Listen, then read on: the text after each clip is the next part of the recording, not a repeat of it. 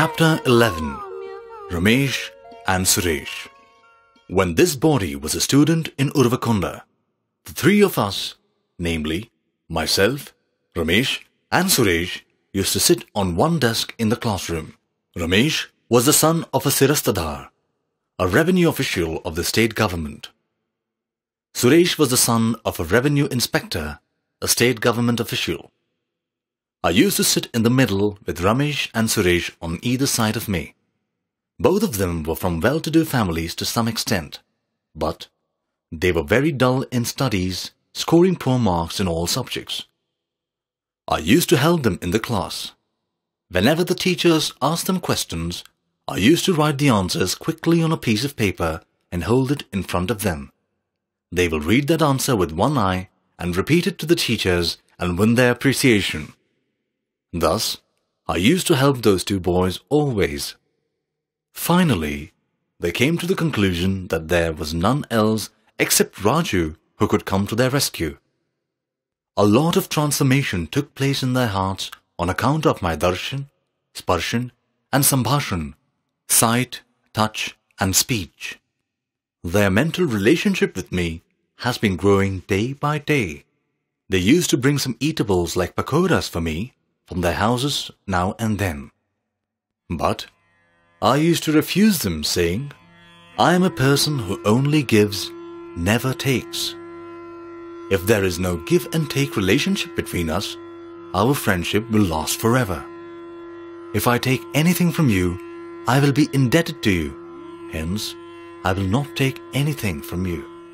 Once, we had to write our ESLC examination. My friends Ramesh and Suresh were very much afraid of facing the examination.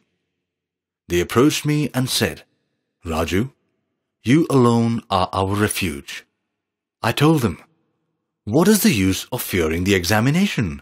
Be bold and face the examination. They both requested me to help them in the examination. I could not say no if someone sought my help. I promised to help them. I prepared them one day in advance about the possible questions and their answers. At last, the day of our examination arrived.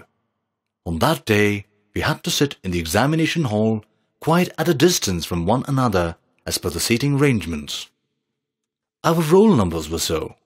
Hence, there was no possibility at all for them to copy the answers from my answer sheet.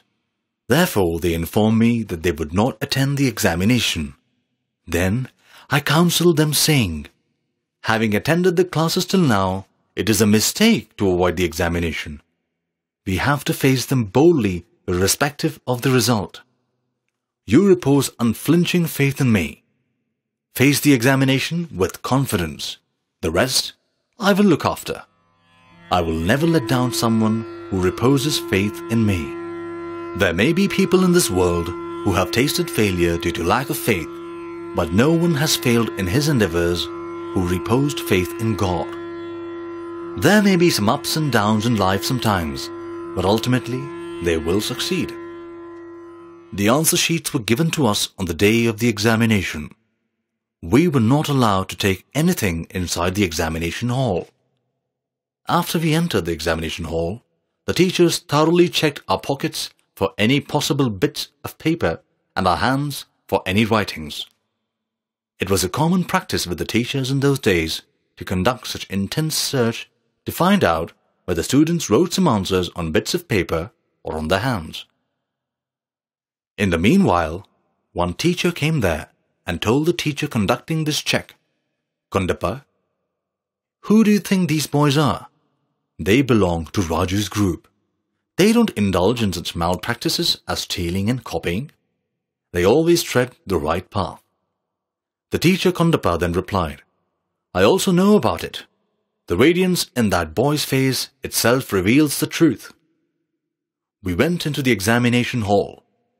That was the first day of our examinations. Since our roll numbers were quite afar, we three had to sit at considerable distance from one another. Ramesh and Suresh, therefore, were very much afraid. So I assured them, you don't worry. I will write your answer sheets as well along with mine. They will be in your own handwriting. Just do as I say. I will conduct the rest of the play. I am the director of the cosmic play. The entire universe dances to my tune. Can I not conduct this small play? I assured them once again.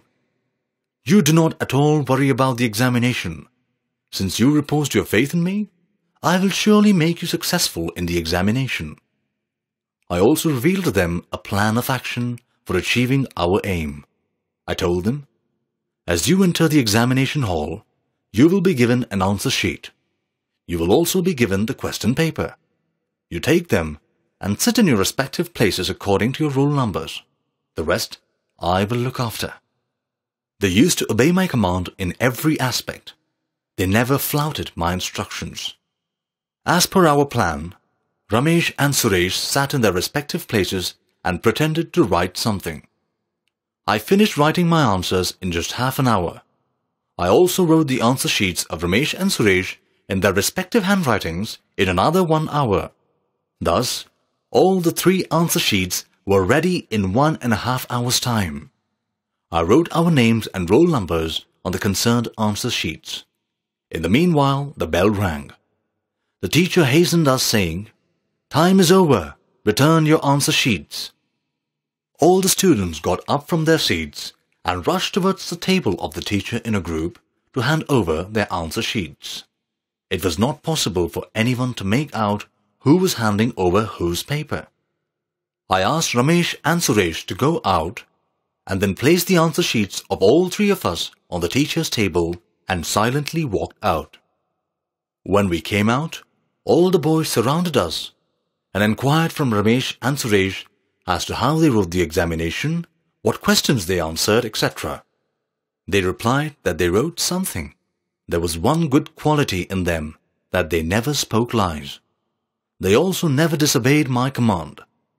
They had firm faith in me. The results of our examinations were announced after some time. All 3 of us secured first class with more than 95% marks. Our headmaster wrote, "Very, very, very good," on our papers. Since we sat quite far from each other in the examination hall, there was no possibility at all to think that Ramesh and Suresh had copied from my answer sheet. Further, our answer sheets were in our respective handwritings, giving no scope for any doubt. Ramesh and Suresh were struck with wonder at my capabilities. They realized that Raju was not an ordinary boy and could do anything. They therefore came to me and expressed their gratitude, saying, "Raju, it is only because of you we could get a first class." The citizens of Urvakonda town celebrated that occasion on a grand scale by carrying us on their shoulders in a procession through the streets. Our classmates, their parents, and several others garlanded us. While we were being taken in a procession through the town, Ramesh and Suresh hung their heads in embarrassment. I told them, "You have not stolen anybody's property, right? Come on, lift your heads up." I infused courage and confidence in them. After some time, the teacher asked the same questions that appeared in the examination in the classroom. None of the students could answer them, including Ramesh and Suresh, though they secured first class in the examinations. I had already warned them that they should not reveal to anyone what had happened in the examination hall. I advised them, if anybody makes an inquiry, you just tell him that you wrote whatever had come to your mind at that time. They did accordingly. Those 2 boys used to be very close to me. They had so much love and affection for me even at that young age.